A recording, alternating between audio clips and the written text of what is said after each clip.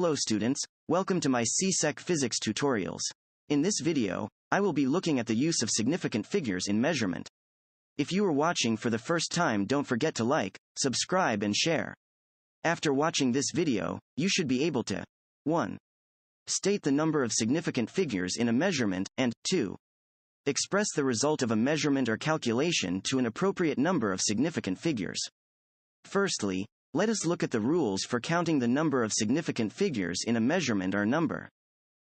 Rule number 1. Non-zero digits are always significant. For example, 3.561 meters has 4 significant figures. Rule number 2. Zeros between non-zero digits are significant. For example, 305 kilograms has 3 significant figures. Rule number 3. Leading zeros are never significant. For example, 0.0036 amperes has 2 significant figures. Lastly, rule number 4. Trailing zeros are only significant if the number has a decimal. For example, 980 seconds has 2 significant figures, whereas 68.0 milliliters has 3 significant figures. Secondly, when recording the value of a measurement, take note of the precision to which the instrument can be read. Then, record all the digits that you are sure of, plus the first digit that you must guess at. Let's illustrate this principle with an example. The ruler shown in the image can be read to a precision of 1 millimeter, which is 1/10 of a centimeter or 0.1 centimeters. Looking at the right end of the object, we notice that it lines up with the ruler past the 2.3 centimeters mark.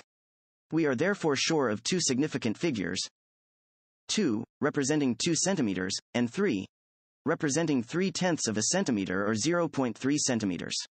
Following the principle outlined previously, we also record the first digit that we have to guess at. Based on the spacing of the scale divisions on the ruler, we can guess this digit to be 5, representing 5/100 of a centimeter or 0.05 centimeters. So, we record the length of the object as 2.35 centimeters. Now here's one to try on your own.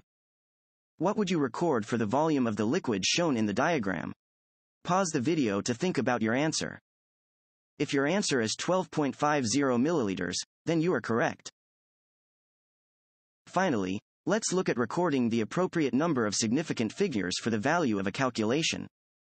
In this case, the principle is, your answer should not be more precise than the least precise measurement used in the calculation. Again, we'll illustrate with an example. Suppose we are told to find the volume of a rectangular prism with dimensions as shown. To find the volume of a rectangular prism, we determine the product of its length, width and height.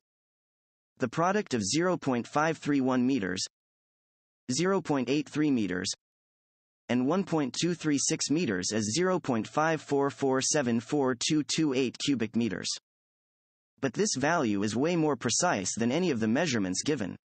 So, we must round off the final answer so that there are only 2 significant figures, that is, make it no more precise than the least precise measurement given: the width of the prism, which only has 2 significant figures. The value we record for the volume of the prism is therefore 0.54 cubic meters. That will be all for today. See you again in our next video, and thanks for watching.